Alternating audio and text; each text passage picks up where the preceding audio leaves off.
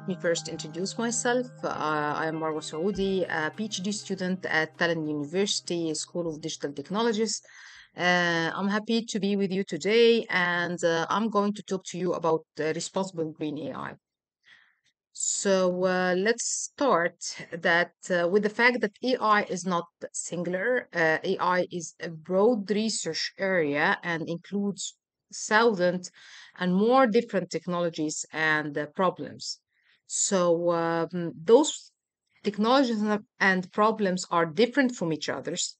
Algorithms nowadays can use our data and can analyze those data and start to take actions or make recommendations based on the data collected. So we should regulate, in brief, the outcome of the use, not the AI technology. I love this quote. It's a very big one, but I love it because it summarizes the AI ethics discussion. So first of all, we have the responsible ethical AI waves, and we have like three waves. The first one, like science fiction movies, talking about how robots are going to manipulate us, how they are going to control our lives, and so on. Then the second wave related to responsible AI discussions and the AI ethics, and talking about the black box problem. Then we had nowadays.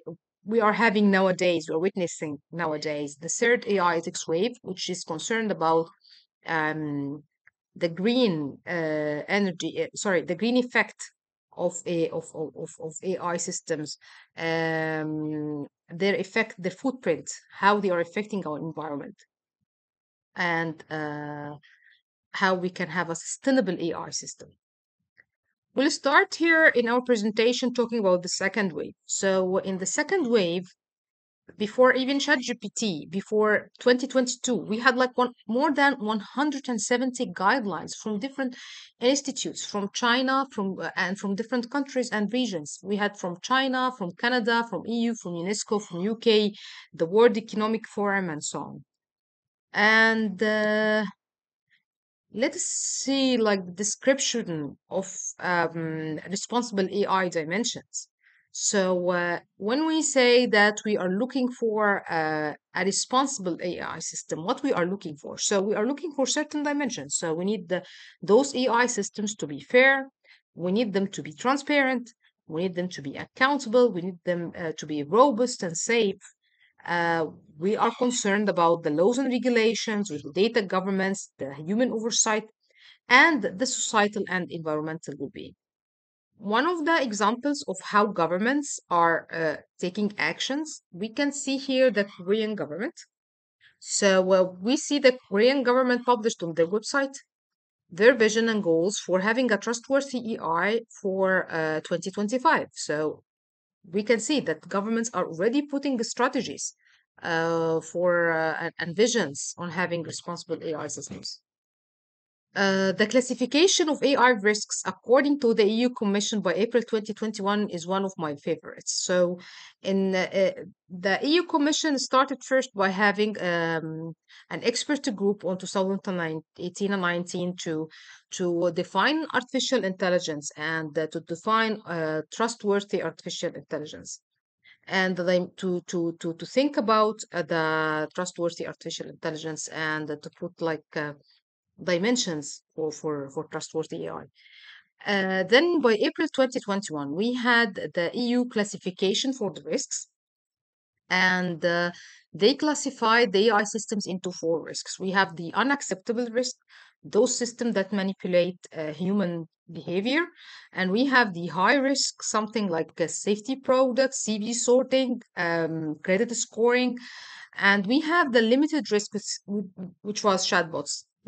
Let's agree that that was 2021. So chatbots now is an issue, the large language models. And we have the minimal risk like video games or spam filters. Now let's move to the third wave to have a look at the third wave. So in the third wave, it looks for the environmental impact of AI systems. So the impact of ICT technologies on the environment has been widely discussed for more than 2 decades ago. But when it comes to AI, we can see that 76% of the published research around the environmental impact of AI has been published since 2022. So this is still an immature discussion, a recent and emerging discussion related to the effect of AI systems on the environment, and to put that into consideration from the ethics point of view. So, the UNESCO 2022 report on ethics of AI recommends that governments assess the direct and indirect environmental impact throughout the AI life cycle and not use AI systems when there are negative impacts on the environment. So, in that report, it was clear that the environment effect of the AI effect on the environment is something crucial, and if this there is a bad effect on the environment, this system shouldn't be used. So we see that the e-commerce poses issues for consumer protection because could be manipulation on purchasing some products, and also it has environmental footprint. So this is an example for a responsible green system that we needed to be responsible green system. And the data centers, like 50% of the data centers having no free cooling system in place. So and this is also, let us see the importance of this discussion, because with this sort of discussion forces companies, large companies like Amazon, Google, Microsoft, to start use renewable energy on their data centers. So this is why we should keep an eye on the carbon dioxide emissions or the environmental footprint of data centers and on the AI systems and what resources that they are consuming. By the end, AI is not falling from the sky. They are not apple on the trees. So we need to pay attention on that. Now let's move to something else, which are the incidents and accidents that might happen. Human in the loop could be one of the solutions, like keeping a human eye to track the risks. So one of the famous accidents that happened, it was the CV sorting AI tool by Amazon, which favored men over women. So the system here, this is one of the clear cases about the biases, the gender biases caused by the system. Now, I'm going to briefly discuss three incidents and the relationship of those incidents with the human rights.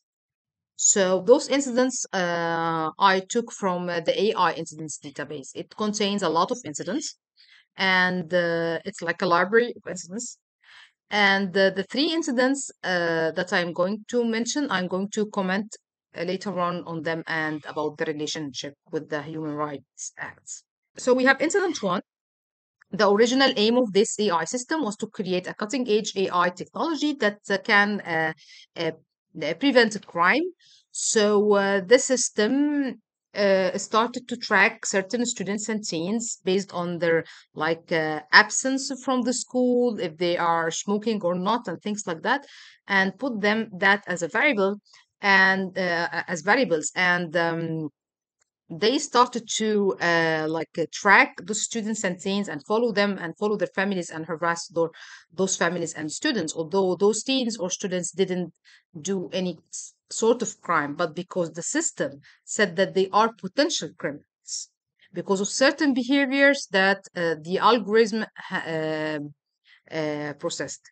So this is one of the incidents that's happened. And then incident two, in which teachers have been publicly scolded or praised in the public according uh, to data which was not accurate enough.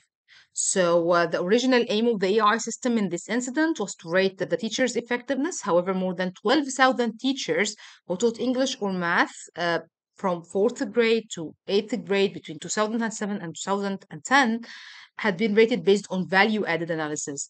And the system calculated the teacher's effectiveness in improving student performance on standardized tests based on past test scores. And the problem here is that this approach publicly praised or scolded teachers, whether deserving or not, based on inaccurate and incomplete data.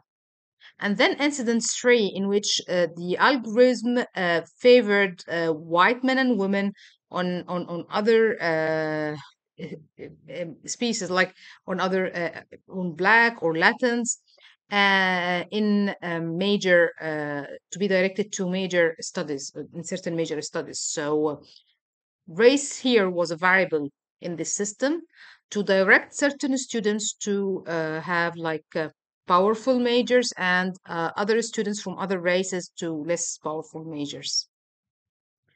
So we see here that incident 1 and 2 violated like Article 12 of the UN Declaration of the Human Rights. Why we are making this sort of constellation? And because having a human rights based approach on classifying the incidents, or looking to AI ethics from this lens, might add a lot to our conversation and discussion, might let us see things differently. So in incident 1 and 2, if we if we looked at Article 12 on the UN Universal Declaration, we can see that no one shall be subjected to arbitrary interference with his privacy, family, home, or correspondence, nor to attacks upon his honor and reputation. Everyone has the right to the protection of the law against such interference or attacks. But we can see in incident 1 that the police was the one attacking the students, teens, and families before they made any sort of crime. They didn't do anything yet. And also, the reputation of the teachers in the second incident has been publicly affected. And some teachers left teaching, some teachers had the psychological side effects from this incident because because of the system, and the system wasn't accurate enough.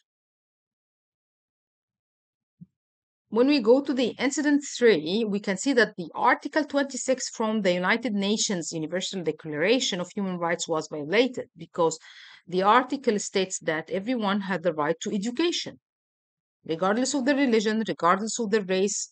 So we say that by directing a group of students to study certain majors, then we had we are violating the rights of those races to study whatever they want to study, if they are qualified enough to it, their freedom to study what they want.